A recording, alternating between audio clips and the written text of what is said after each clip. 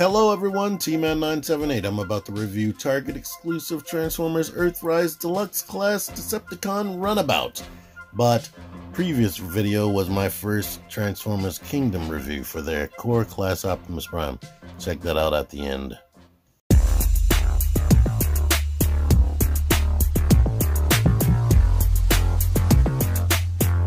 T-Man978 Chill Review. Alright, just like my last video, I already reviewed this mold, so I'm going to take the easy way out and start in vehicle mode. Yada, yada, yada. Here we go. Nice, sleek, black, nondescript car. If you know what type of car this looks like, good for you. Nice details, all the hubcaps or rims are painted. He has two guns, unlike Runabout. This is what it looks like. You can see the molded in robot details in the windows. So they like the robot mode over the vehicle mode here. They figured everybody would do that. Tailpipes. You got this stuff right there. You have a stand port under here for stunt pictures. So there you are. And here is his twin right here. There, you'll notice that their little racing stripes and whatnot do not completely match. In fact, they're in completely different colors. You have the gold down there, and you have this stripe down there and over here and whatnot. Gold over there. No gold in the back. I love that both of these have painted in rear lights. Hasbro usually avoids painting rear lights. I'm noticing they didn't paint these signal lights right there. But cool, whatever. Yay for them. And it does, this gun is identical, but this one is different. They can connect either way. You can honestly combine all three. Now he has 3 scoops. So, I guess a part of the exclusivity deal, they could afford to put an extra gun in there. If you don't have Run Amok, here's this comparison with Prowl. This mold is out there in retail. So, there you are. Any old who transformation, where to start? I believe back here. Lift that up, push these wheels in right there, get this off of here. And that's one thing I'll complain about. It is very difficult to push this down. I guess the paint helps hold it into place on Runabout, but get that into this orientation like this. We can go ahead and slide these pegs out of here. And one trick that I like to do, that I showed off in the Runabout video, is the peg sits tight. You can shift it up and shift it down to get that line lined up. But get that out of there. Go ahead and bring the arms like this, basically. Get the hands out of here. There's no satisfying like click or anything to keep the arm straight. Now we can rotate this, bring the feet down like this, do a secondary push down on this, that like clicks. Bring the legs up like that, separate them, open the chest up, and get the head out of here. I don't remember the head being so difficult. There is a little notch right there. It seems like it was difficult to get that under there and difficult to get it out. I don't remember that on Runabout. And now we can push this up to here and definitely get that there. And now he is a robot. Here he is in his robot mode. And I'm so happy to finally have both of these guys. And I've just found out what the problem was as far as the head. being more difficult. For whatever reason, there was like, seemed to be like some type of glue or something on the side of his head. It was like fused. So I couldn't make his head move. So I just wiggled it until I made him able to look up and down, and then it could turn. I didn't want to have a whole Netflix Hound incident again where you rip the head off. But yeah, I love mostly black Transformers. Black with red, black with teal, black with purple. They always look good.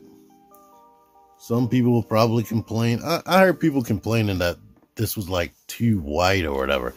I'm like, what are you talking about? I think there's enough color breakup like in the chest area that I'm happy with that. Then they have like the gold on the side right there, gold there. It definitely, this is what he was supposed to look like anyway. He was even more plain and white in the cartoon. There was no technical details or no sculpting in that mold on the cartoon. So that's what really helps me as far as these. And this has the stripes going up the leg. Then the red is just so vibrant and bright in the handgun. And yeah, I think whoever made this, I wouldn't be shocked if it's one of their friggin' masterpiece designers, because they went the extra mile of putting the extra wheel, which was in the cartoon, I believe. This is because the Battle Charger figure, the G1 figure, the wheels stayed back here, and when it automatically transformed, it like lifted up off of his back wheel. So yeah, so the extra effort they put into putting this there is really cool. One thing that would have been cooler is if they actually painted that rim. So I guess they didn't have enough paint budget for that. No, yeah, this, like all of this is painted white.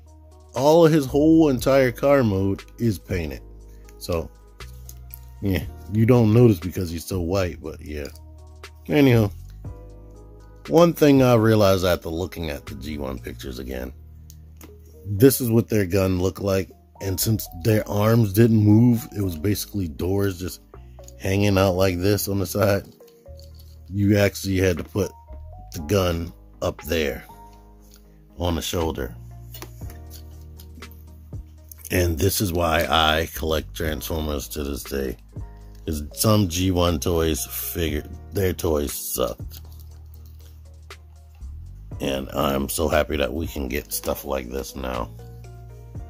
Anywho, articulation to refresh your memory, if maybe you didn't watch my Runabout for some reason. You can look up because it's on a ball joint. You can look down, that panel can lift up like that. It can tilt side to side a little bit and rotate. Shoulders do this, rotate this way. It is because of he has that weird shoulder joint right here. He can't really do any outward motion. All your outward motion is like this and that. You have bicep swivel, elbow bends that much, wrist just go in, waist swivel. The legs kick up way more than 90 degrees. They stop right there because of the sculpting. Go out to the side all the way.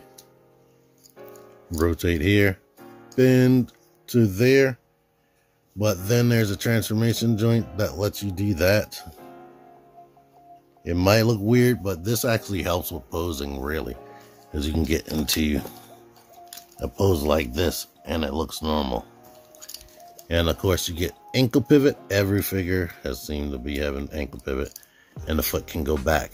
It can't really go forward at all. But all that articulation is awesome. I like that he comes with two guns. You can make him have either one big gun like I showed, or two smaller ones. And of course, the tips of the guns are designed in such a way where you can put the blast effects that come with some of their Battle Masters. And does he have? He has a blast effect port right there, and on the shoulder, and is it on the back?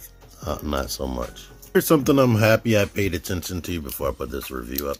They do actually have two separate head sculpts.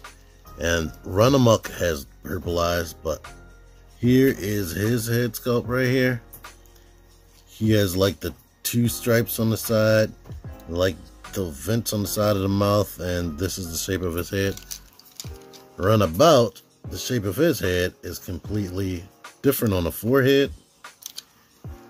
He has, instead of two, he has three, and it is so difficult. He is just too dark. He is worse than freaking Trailbreaker.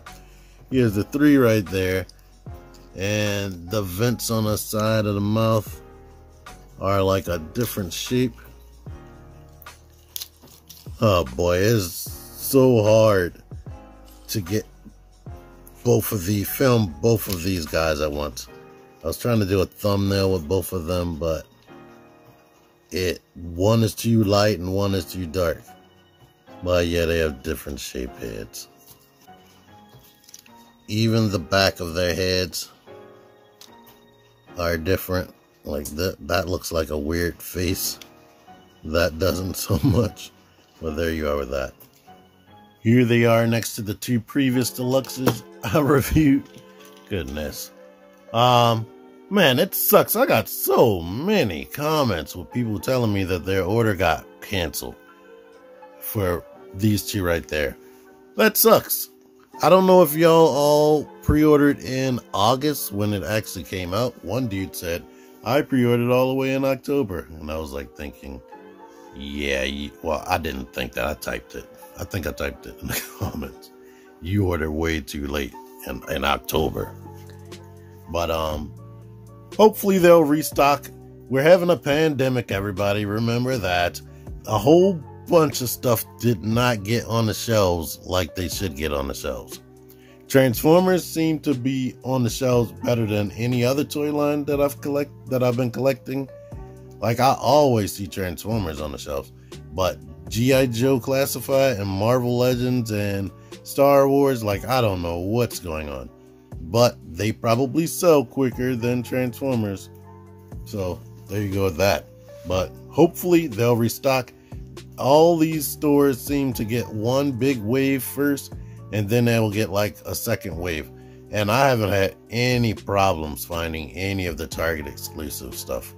I've seen Thundercracker and Skywarp multiple times. I saw the Wingspan and Pounce 2-pack multiple times.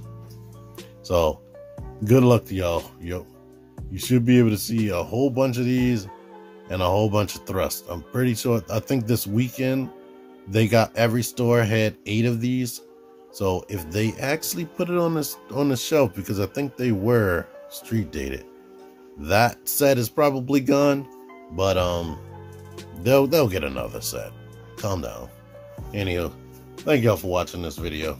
Until next time, T-Man978 out of here. Join the Syndicate Toy Hunters Facebook group. Link in the description. Click the videos. Click the videos, baby. Click the videos. You should really click these videos. Click the videos.